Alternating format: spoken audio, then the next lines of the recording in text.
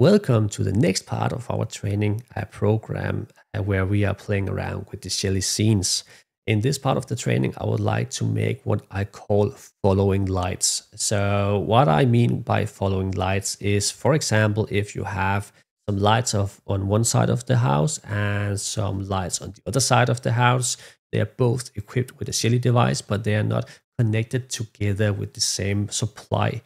So what we want to do now is to make a scene so when one side of the house is turning on the lights, the other side of the house will also turn on the lights. This is a very typical use case, and I'm getting this question almost every day by installers. So let me show you how this could work.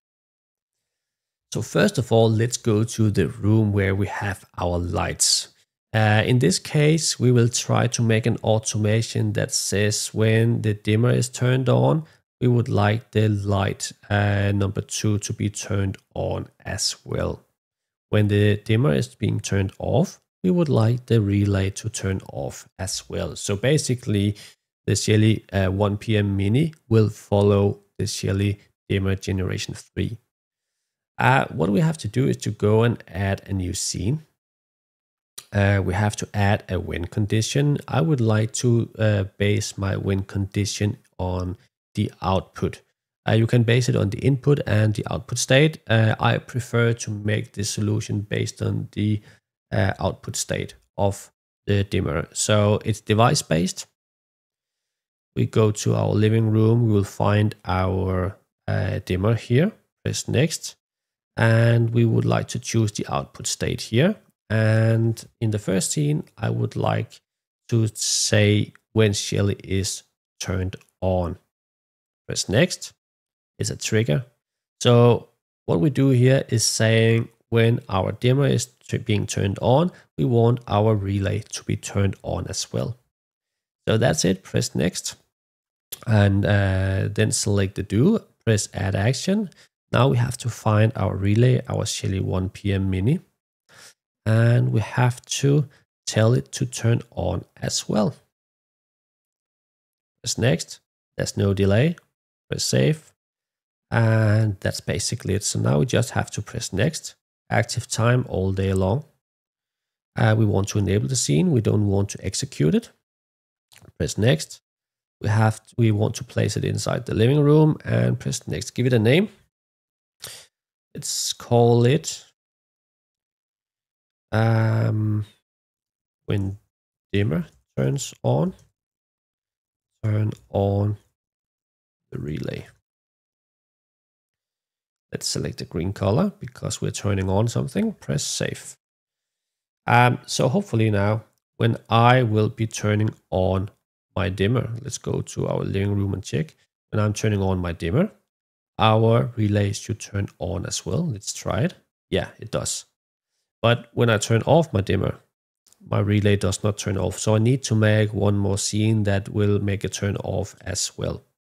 So let's go ahead and do that. Let's go to the scenes tab here and let's create a new automation. And once again, we will find our dimmer. So when our dimmer turns off, then we want our relay to turn off as well. Press add condition. It's a device-based condition. Let's find our dimmer right here. It's the output state we are changing. Turn off, press next. It's a trigger condition. That's it. So when our Shelly dimmer is being turned off, we want our Shelly 1 PM to turn off as well. Press next. We have to now find our Shelly 1 PM relay. Next, turn off relay. There's no delay. Press save. And that's it. Let's jump directly to the details here and give it a name. When dimmer turns off, turn off relay. Give it a picture. I like to give it a red color because we're turning off something. And that's it.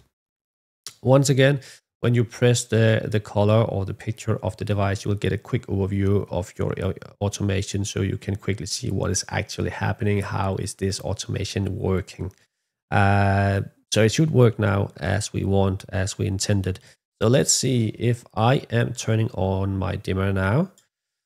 Let's see if, yeah, now our lights turned, our relay turned on as well. If I'm turning off my dimmer, our relay is turning off as well, and it goes super fast. It happens almost immediately. It is happening super fast.